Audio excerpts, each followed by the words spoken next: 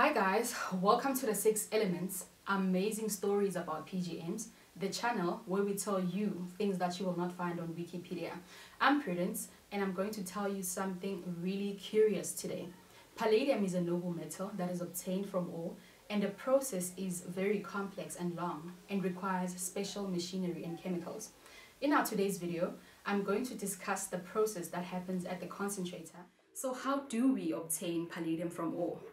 Well, the process starts with underground mining, where ore containing both valuable minerals and gangue is brought to the surface. After drilling, the ore containing big rocks and small rocks is brought to the surface, and these rocks are then transported to a concentrator plant. A concentrator plant is a factory or industrial plant that produces concentrates from ores. Usually, a concentrator plant is very close to a mine because we want to save on transport costs. So we use a conveyor belt to transport this ore to the plant. A conveyor belt is a moving belt, more like an inclined moving walkway. So this ore is transported on this belt, and then it is tipped into a silo. A silo is a huge storage tank where we tip all our ore that we get from the mine.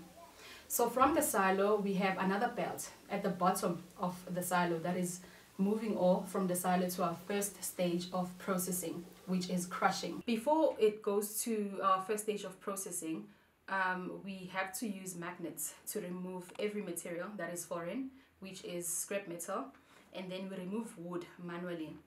But before the ore is crushed, we have to screen it first. So it goes through screening, and then the particles or the rocks that can pass through the screen bypass the crushing process and move on to milling.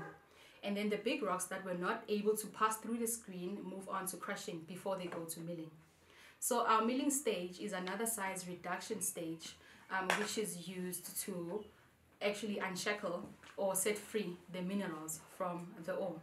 So a mill is a huge rotating drum with steel balls or rods inside, right? So it's a drum.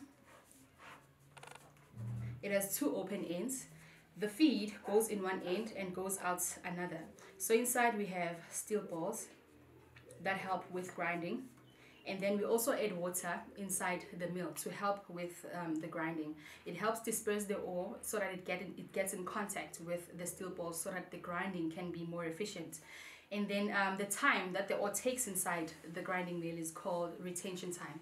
Now this is a very important variable because the longer the retention time, the more the ore gets in contact with the steel balls and the more efficient the grinding becomes. So as the ore comes in, the mill rotates, it gets ground into fine particles, and then as it comes in, it goes out as well. And remember, we added water inside the mill, so it's not going to come out as dry ore anymore, but it's going to come out as fine particles in a thin sloppy mud. So it's going to be wet with thin particles inside, but these particles are still not of the same size. So it's not ideal for our next stage of processing, which is froth flotation. So we need to separate these particles again. We separate big particles from smaller ones using an equipment called a cyclone. A cyclone is a machine with no moving parts. It works in conjunction with a pump, right? So the slurry is pumped at a very high speed inside a cyclone. A cyclone is cone-shaped, right? It's cone-shaped. And then the slurry comes in at a very high speed. And because of the cone shape of the cyclone, when the slurry comes in, it produces a circular motion, right? This is called centrifugal force. So this spin or centrifugal force causes the heavier, bigger particles to move towards the wall of the cyclone, right, while leaving the lighter particles in the middle. And because of this small opening at the bottom of the cyclone, which is called the apex or the spigot, it causes pressure and it causes the finer particles to move out of the vortex finder at the top of the cyclone. So we recover lighter, smaller particles at the top, and then heavier, bigger particles at the bottom, right? And then these particles that are recovered at the bottom go back to the milling circuit to be ground again, because they were not ground to the size that we want for our next process. So these fine particles are what is going to move to our next stage of processing, which is called froth flotation. Froth flotation is a very crucial stage because it is where we separate our sulfides from our chromides and waste. Our PGMs, remember, they are still associated with copper nickel sulfides at this stage. They are still locked in copper nickel sulfides, so they are not pure PGMs.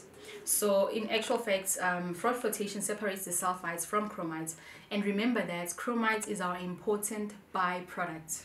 So it is, after flotation, it is sent to the spiral plant to be treated further, to be concentrated some more, and then the chromite is sold commercially. So how does froth flotation work?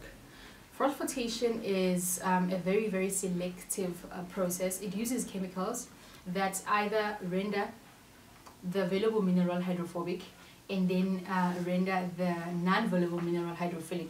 The meaning of hydrophobic is when something is hydrophobic, it means that it is afraid of water, or it doesn't tend to mix with water. So our collector, which is the chemical that is added in the flotation cell, will make our valuable mineral hydrophobic so that it doesn't mix with water. And our depressant will suppress the waste and make it to be recovered in the pulp phase. So this is how a flotation cell works. This is a flotation cell. It looks like a giant mixer or a blender. It has an impeller inside that mixes the slurry.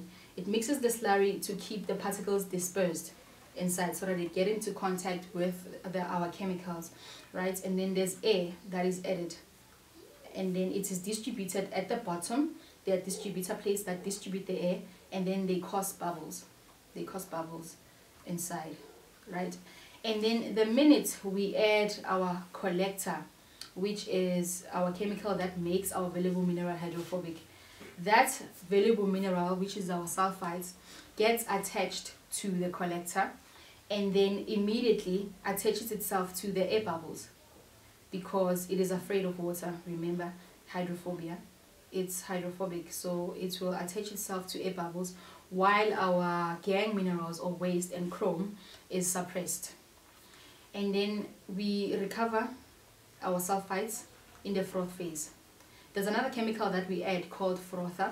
Frother makes sure that our bubbles are strong and they don't break, right? Because if they break, then we lose our value to the pulp phase, and then we recover our valuable mineral in the pulp phase. We throw it away basically. So that's why we need frother, to make the bubbles strong so that we can recover as much as possible in the froth phase. And then after that, we don't use actually one cell, because it is not a very efficient process. It won't be efficient if we use one cell, so we have to use a number of cells, a series of cells. If it's more than one cell, then it's called a bank. It's no longer called a cell.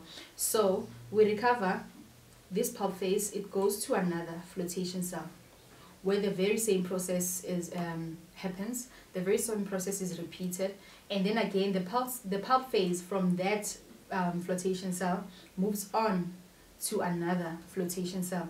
Usually in a flotation circuit, we have about 3 banks of cells. The first bank of cells is called the roughers. The second one is called the cleaners. And then the third one is called the recleaners. And the last cell would have the least sulfides, because now we have tried to recover the sulfides in all of the cells.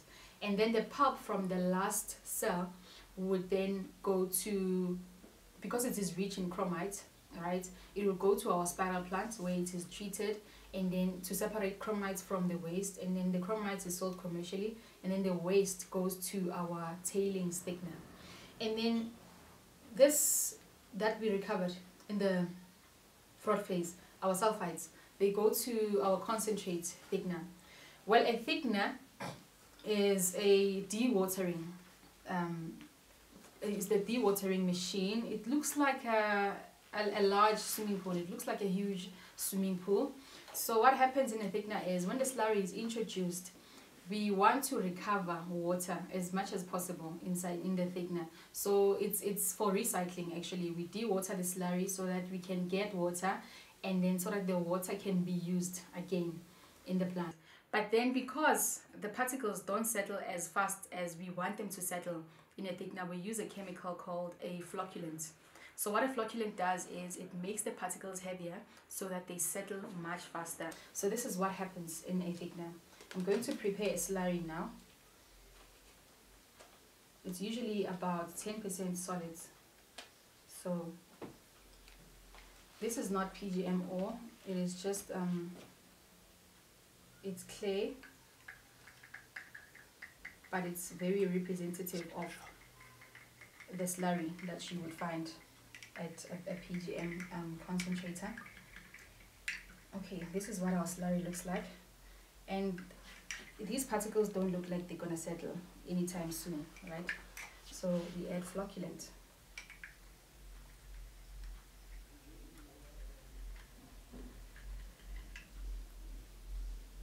And then there you go, it makes them heavier, and then they go down, they settle much faster.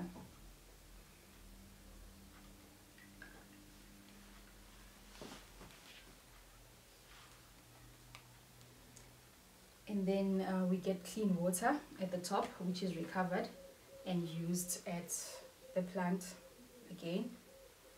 And then the slurry that we get at the bottom of the thickener is pumped out, and then it is sent to our smelter. So I'm going to discuss what happens at the smelter in our next video, and after the smelter I will explain as well what happens at the base metals refinery, and finally the precious metals refinery.